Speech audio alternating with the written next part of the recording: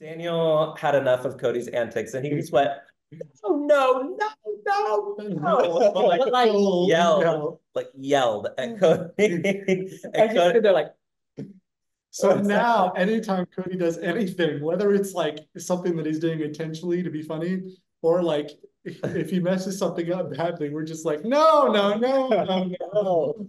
Just way of telling Cody to Yeah. get back in line.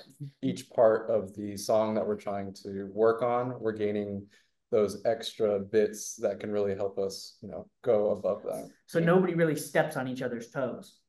And I think that is very important, because if I were to get music coaching from all three of them, then I wouldn't know who to follow. And they all work very well, having worked together at Disney and within Barbershop, to know who to coach what with us specifically.